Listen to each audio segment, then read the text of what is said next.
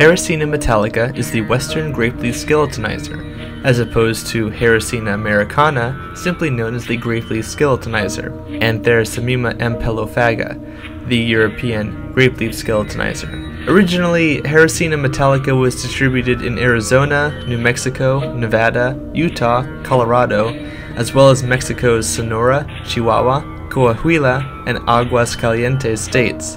The western grapeleaf skeletonizer was first detected in California in 1941 near San Diego.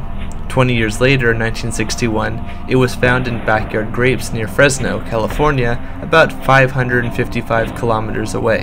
In 1975, despite stringent eradication efforts, populations established in several other central and northern Californian areas. Western grapeleaf skeletonizers, as well as all other species of the Zygaenidae, or burnet moth family, are able to produce hydrogen cyanide by breaking down cyanoglucosides, linamarin and lotaustralin, upon tissue disruption, making all stages poisonous. The genus Harrisina is a likely reference to the entomologist Thaddeus William Harris, known for publishing a treatise on some of the insects of New England which are injurious to vegetation in 1842, and co-founding the Massachusetts Horticultural Society.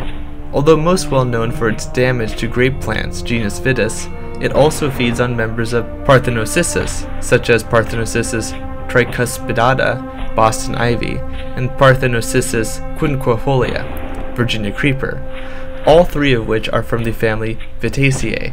Appelanteles harrisinae and Ametadoria misella attack western grapeleaf skeletonizer larvae.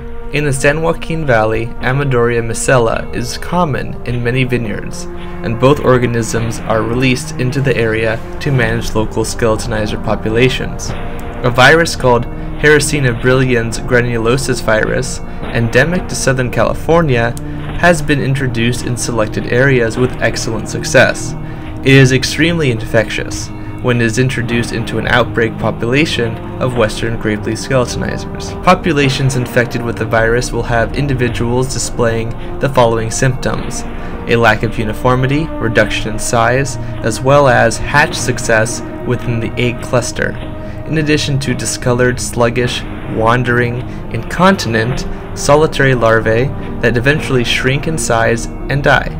Some larvae are only minimally infected for a variety of factors and succeed in developing to adulthood and pass on the Harrisina brillians granulosus virus vertically to their offspring.